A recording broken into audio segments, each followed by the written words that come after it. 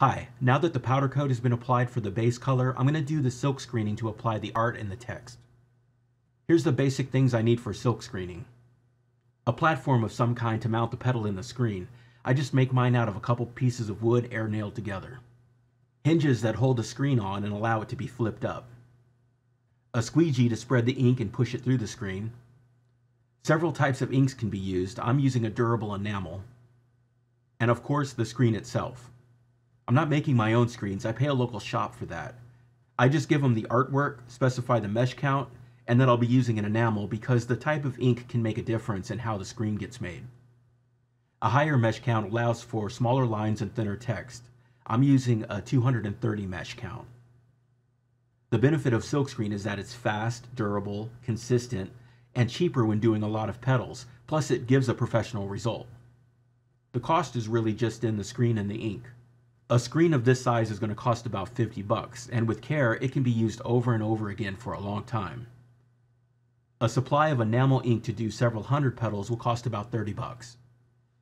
It's not cost effective to do it this way for only a few copies, but getting up into 30 or 40 pedals, there's a definite advantage to not only cost but speed as well.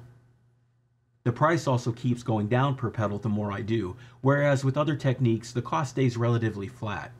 I can even make separate screens to apply 2 or more colors, and it's still faster and more cost effective. After making the platform, the first thing is to clamp the screen on and check it for height above the printed surface. The screen needs to be about 1/16 of an inch above the printed surface, or about the width of 1/4. I got really close to the height I needed, and I just taped some coins down to the surface to raise the enclosure to the exact height. Next, you want to align the enclosure under the screen. Printing alignment marks directly on the screen with your artwork is a good idea. You can always use masking tape to cover those lines up so they don't let any ink through. I didn't do that with this one, which does make it a little tougher to line up. Once in place, I'll air nail a couple blocks of wood around the enclosure to create a cradle. I'll use some masking tape to protect the finish, which also tightens up the fit, as well as allowing me to make minor alignment adjustments by just adding tape to one side or another as needed. Also, I tape up the inner edge of the screen just to keep any ink from running through there. To start the printing, I pour a bit of ink onto the screen just above the art. As you can see, the ink I'm using is pretty thin, which is another reason why I chose a higher mesh count screen.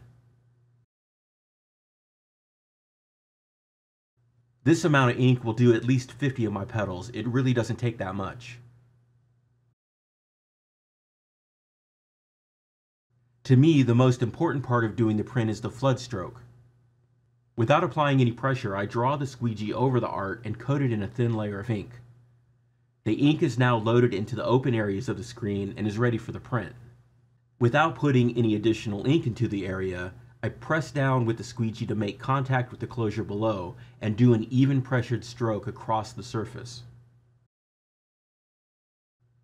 This one's looking good, but if I do see a problem, there's still a chance I can fix just a small area or do a second pass over the whole surface. The worst case, if the print is really messed up, I can wipe the whole thing down gently with a clean cloth and a touch of mineral spirits and do it all over after the spirits evaporate.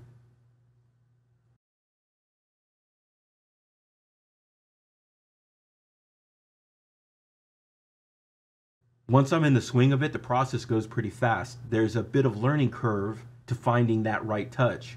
The most important thing I found is getting the flood stroke correct and having just enough ink loaded so that the print will come out clean.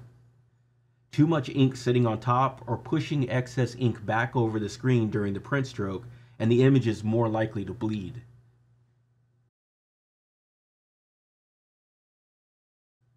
The enamel stays wet for a couple of hours and should really be left to cure for about 12 hours. I usually let them go for about 24 hours before doing any next steps. In the next video, I'll affix the LCD bezel and begin installing components, so join me for that one.